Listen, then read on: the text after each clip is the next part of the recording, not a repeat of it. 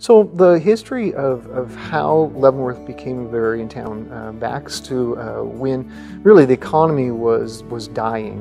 We had come out of being a lumber town and really just atrophied down to the point where the folks that were here were really struggling. So two fellows here, Ted Price and Bob Rogers, and they went to Bavaria, and the ladies here in town, they was wanting to make the town grow, and so they wanted to put cowboy town. And so these two guys over in Bavaria, they stayed and looked, and then they came back and they said, no, this is more like Bavaria than it does a cowboy town.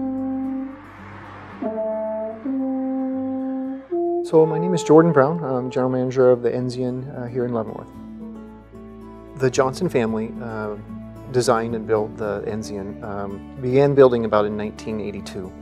So as the town of Leavenworth began to change into a Bavarian theme, Bob Johnson lived here, and he was integral in that development of that theme. So as that process went along, Rob and his son Bob were builders, and they had trade skills, and their wives had various skills, and they saw what was happening in town, and they thought, you know, can we do this? Can we build a hotel? And the four of them put their skills and their minds together and came up with a design, and Rob and Bob built the hotel. And for the early years, well, many of the early years, they ran it as a family. 25 years ago, the average experience was different than it is for those today. So for those today, it's actually a fun, unique experience, because what we see is now the third generation coming on in. So we're seeing the children that were here 25 years ago bringing their families in. So I'm having conversations with those folks as they come in, and they say, well, you know, I was here back when Bob used to play the Alphorn up on that deck, and so they recant those stories. So what we've tried to do here at the Enzian is make it a family-friendly hotel. But over the last 15 to 20 years, Bob's role has been more of an ambassador for the hotel. He's here every day playing the Alphorn and interacting with our guests. And so as the guests come on in, one of the first things they want to know is, when is the Alphorn concert? Because maybe they've seen it or they've heard about it.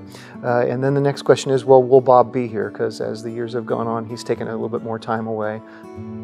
Okay, well, my name is Robert E. Johnson. By go to Bavaria and see what they do. Well, I used to play a trumpet when I was in high school, and we heard these horns play. So anyway, I said, well, maybe I can make one of those. Well, I talked to the guy over in Europe. I said, well, how much do those things cost? And they were way ahead. And he says, well, I can't speak very good English, and you can't speak German, so he says, you give me a check for that, and I put it in the bank, then you can have them, I'll ship them. I sold my part to my son, and so he got a good buy.